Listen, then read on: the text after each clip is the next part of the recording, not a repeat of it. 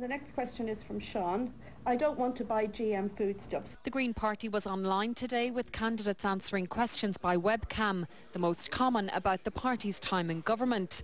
With only 2 days left on the hustings, the party leader isn't feeling very optimistic. We are fighting for the last seat, ironically against Fianna Fáil in many constituencies, and if you look at Trevor Sargent, for example, or Eamon Ryan, they will be fighting for the last seat in those areas.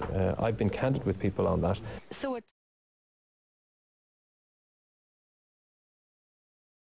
And the Greens hosted an online question and answer session. The most popular topic among questioners was the party's record in government. Green leader John Gormley acknowledged they're facing a difficult fight, battling for the last seat in some constituencies, often against Fianna Fáil.